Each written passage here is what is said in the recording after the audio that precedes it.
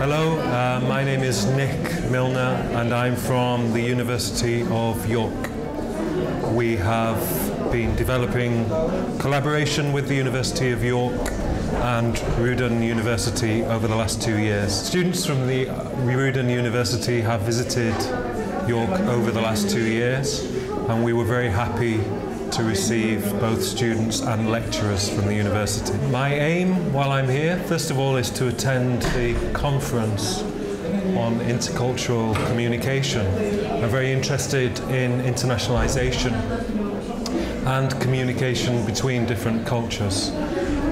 Furthermore, I'm hoping to talk to students at the university who may be interested in visiting the UK in the future, and I will tell them about the type of programs that we do and what they can discover when they come to York. In terms of collaborations with Rudin, 2 years ago we had our first group of lecturers who visited in November.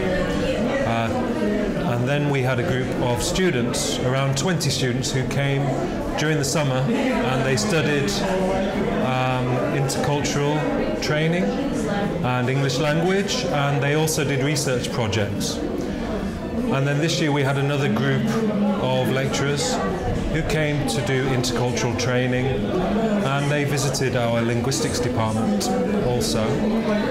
And we also introduced them to our lectures, and they interviewed different people in our department to find out what life is like at a British university. I have a great impression of Russian people because I have met some very friendly Russian students and lecturers who have visited our university, and I find them very warm, accommodating people. I must say that the students have been very friendly. The staff have been both friendly and helpful, and the university buildings are also very impressive.